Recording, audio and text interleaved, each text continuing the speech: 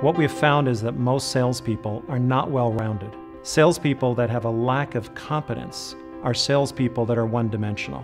Their viewpoint is that I have a product or a service, I know enough about it to get this prospect to a close. Most buyers can see through them. Competency comes from a full understanding of everything within the spectrum of that sales situation. You've got to have an education in areas that you may never have looked at. Target attainment, quota attainment, all the various aspects that every sales manager would dream that their people knew. Getting them to understand that marketing is vital to their success. Because during the marketing process, it's what developed the interest in the first place. So the motivation of that individual is understood by the salesperson. At SELLability, we teach every salesperson to be a pro.